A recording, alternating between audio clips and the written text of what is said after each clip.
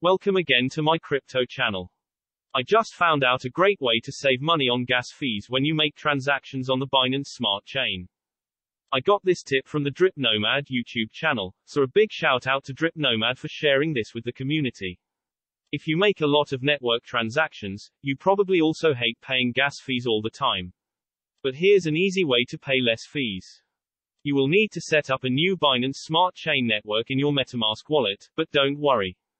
It's easy and I will guide you through the process. Open your Metamask wallet first, click on the network at the top, and then click on the Add Network button. Metamask will expand in full mode in your browser window. Now we need to add a network manually.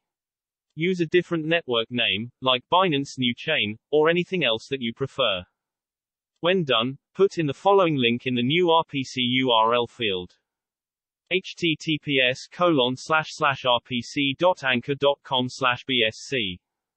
I will leave the network name in the description below, so you can copy and paste the info. The chain ID for this network is 56, and the currency symbol is BNB. In the Block Explorer field you just put in https://bscscan.com. Save the network, and you're done. We can now test the new address and find out if it works. Let's do a hydrate in Drip. Connect to the website, click on Hydrate and wait until the Metamask window pops up. You can see that the current gas fee for this transaction will cost me 80 cents. To change that and make it lower, click the edit link and then select the Edit Suggested Gas Fee button. Change the gas price in the form field to 1, and save the window. Let's take a look at the new gas fee now.